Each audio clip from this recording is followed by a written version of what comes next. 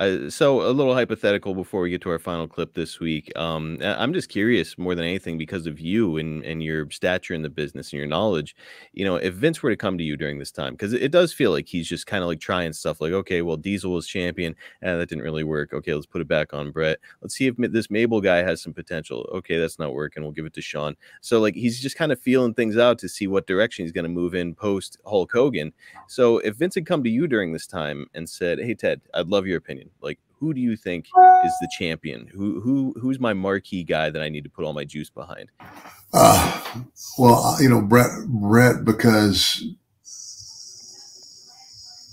Brett, Brett would be in contention for sure because we came from the same psychology of wrestling, so to speak. Mm-hmm. Not all the gimmicks and everything, but two guys who went out there and used their talent and had a match where you're in and out of holes and you get heat and you make comebacks and you build a story to a crescendo. And a lot of the people that Vince put in the ring didn't have the ability to do that. And of course, but again, I'm trying to look at it through Vince's eyes.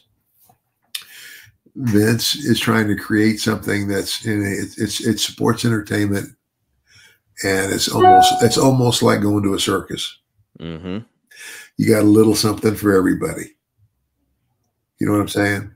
Yeah, and that's what's interesting about this era is like, yep, Bret Hart. I mean, I don't think anybody's going to argue like he's the guy in the ring. Like, on the face of the planet, there's probably nobody better during that time than Bret Hart.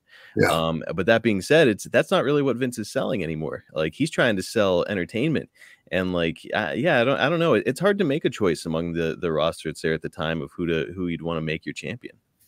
Yeah, well, and that's just it. It's old school versus whatever, and again, I didn't always agree with what Vince did. And Vince even said that. He says, we can agree to disagree. He says, but he says, if you don't agree with something, tell me what we could do that would be better. And that was it. It was, I grew up in one era. I grew up when wrestling was still,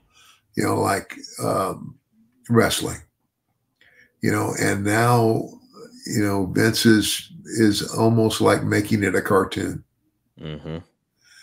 And I didn't like that, but I mean, again, from where I sit today and I realize what in fact he was doing.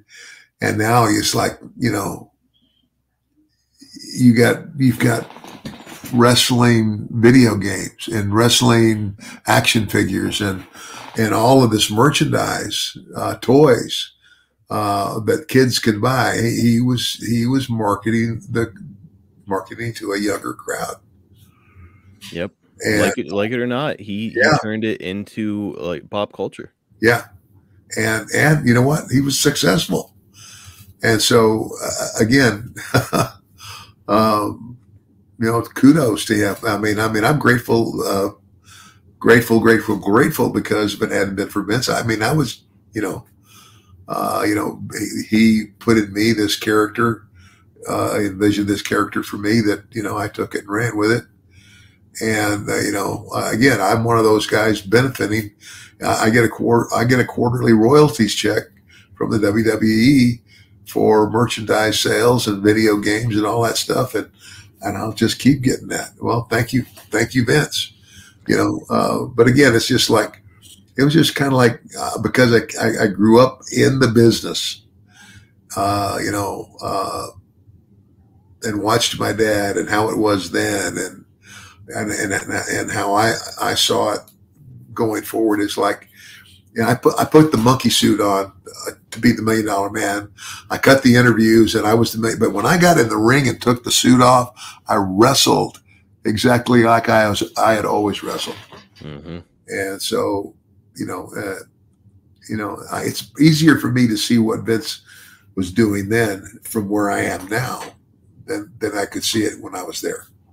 And obviously, the way that things turned out, the $1 Million Man is your legacy, which is awesome. It is kind of fun to hypothetically kind of think of like, what if Black Glove Ted had been brought into the WWF? As man, could have been a lot of fun.